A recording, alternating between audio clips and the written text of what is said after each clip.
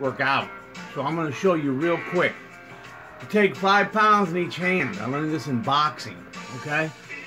Crank them up, throw your punches. Make sure you plant your feet right. Now watch. Okay? Around, up, back, down. Now I got 5-pounders in my hand. This is how you actually build upper body power. It's not hard. You don't have to lift a lot of weight. All you gotta do is know how to box. So again, duck, pop. Duck, pop. Throw, pop.